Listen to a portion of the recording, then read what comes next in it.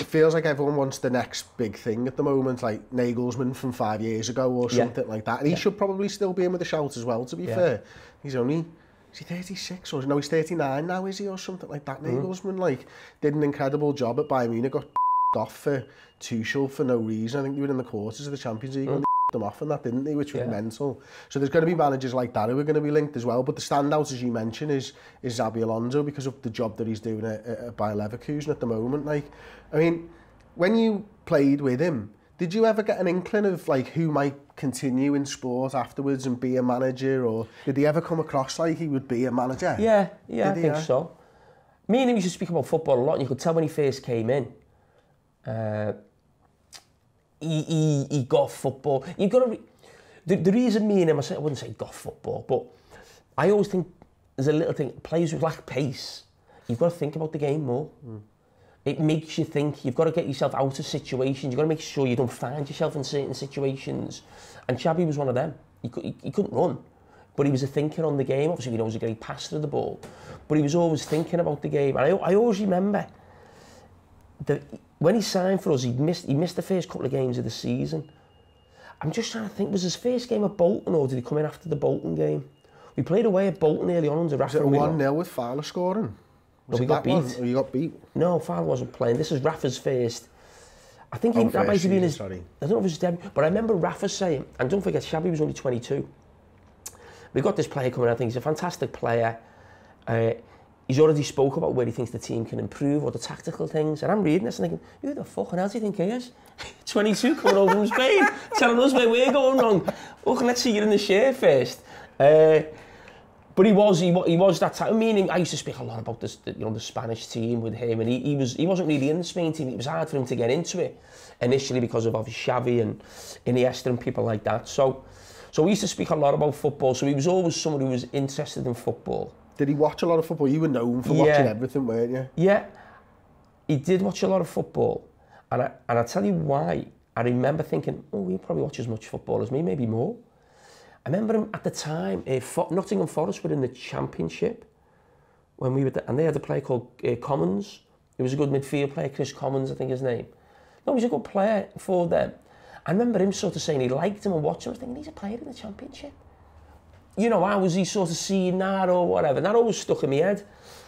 Within that, he obviously watched a lot of football. I think his dad a manager, or his dad was a player, definitely, but I think his dad might have been a manager as well. So I think he was always he was one of them I think people looked at and think he's got his head screwed on. Did he ever come across like a leader? Because he was young when he was at Liverpool, wasn't he, as well? So he wasn't someone who spoke that much on the pitch. He spoke a little bit, but I think it was more by example. He trained really well. He always played for the team. It wasn't about just showing how good he was. And he was always a thinker man's footballer, I'd say. I think a lot of people always felt I would become a manager, but I was also quite emotional on the pitch, aggressive on the pitch, and he was probably a lot calmer. Really? Yeah. Right, do you think that? Yeah. Whereas I actually think now, I think it is a big part of sort of being a manager now is not, keeping your emotions in control. And listen, let them out at the right places as well. We've probably got a manager who people will say was the opposite, but he knows when to use it. Exactly, and I think Jurgen, he gets emotional on the side of the pitch, but I think he doesn't get emotional in making his decisions. And that's where I go back to what I mentioned earlier, is that Jurgen proves us wrong at times when we're all screaming and shouting for something. He's a lot more level-headed. No, we don't need that. We've got him coming through. He's back from injury, it will be fine. We don't need a player in that position. He's not sort of like, well, let's buy loads of players. So I think he's very calm at the right moments, Jurgen. And I think Xabi, I don't really know too much as a manager. Obviously, the three teams he's managed. Obviously, the youth team at Real Madrid, the Sociedad B, and now Bayer Leverkusen. I've watched them, but so I haven't seen too many of his interviews, but only known his character.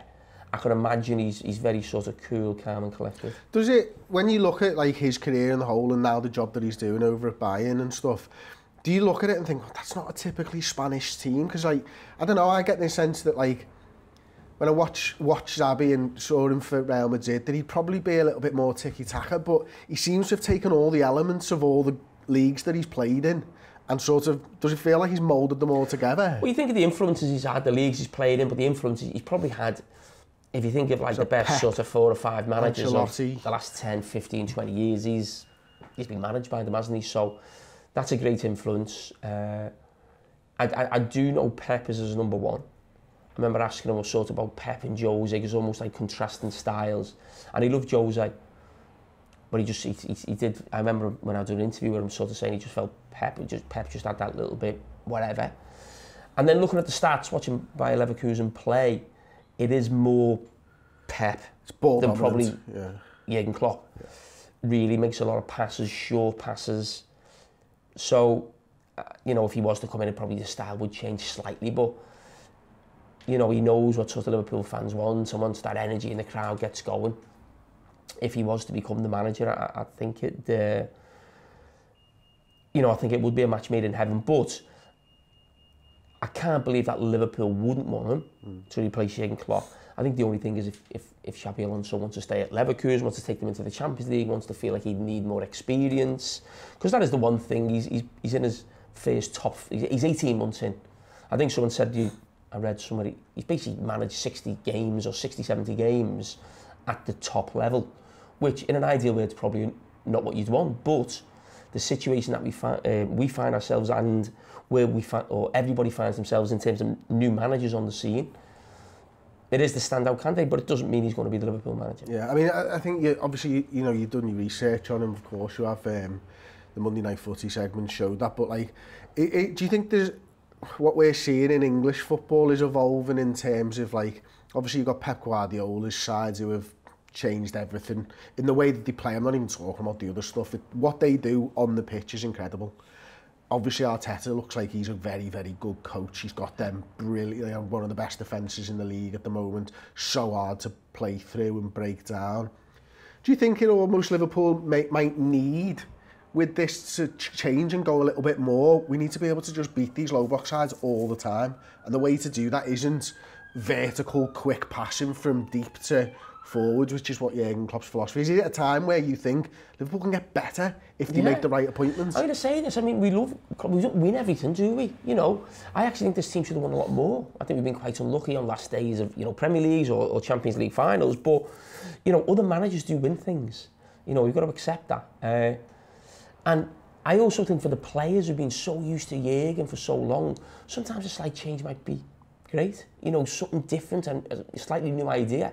And I think that would come in with whoever you bring in. So, no, I was devastated when the news came that morning. But the longer the day went on, the next few days I was thinking about, I was almost a little bit excited about, well, I wonder what's new and what could come in and what could happen, where could you take this team, really. So, yeah, it was probably different emotions really through the day about, you know, when the news came through, but there's no reason why we can't get better.